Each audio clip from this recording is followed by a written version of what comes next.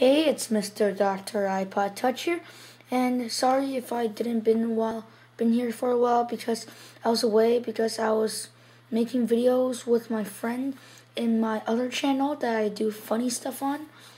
The link's gonna be in the description, and his channel will be in the description too. But today I have a Cydia tweak review for you guys, so let's bring the review on. The tweak that I'm going to show you guys today is called MobileNotifier.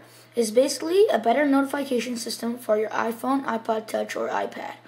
So basically, if you double click the home button, you will see this white part here where it shows all of your recent notifications and click on it. Another cool thing is when your device is locked and you get a notification, your device will play sound and it will show the notification over here, and you click on it, click open, and you can open it to see what it is. And if you don't click the home button, if you don't want it, you can just click clear pending, and you can clear this.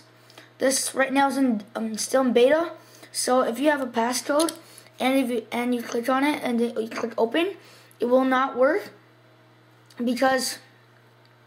And then it will just lock it up instead of, it won't even show you to enter your passcode or something.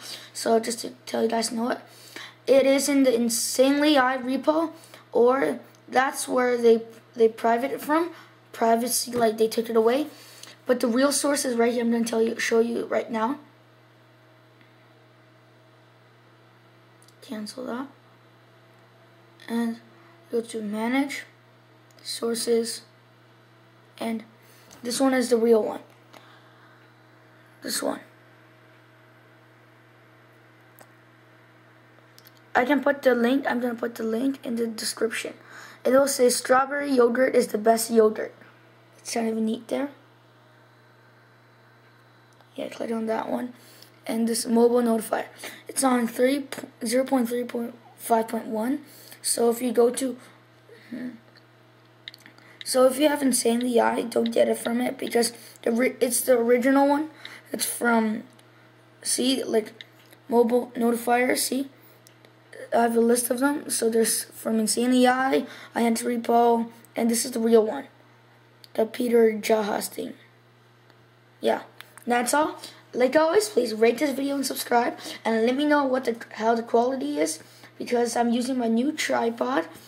I hope it's better, so it won't shaking, and I'm using a new light in the background. Like always, please rate this video and subscribe for the second time.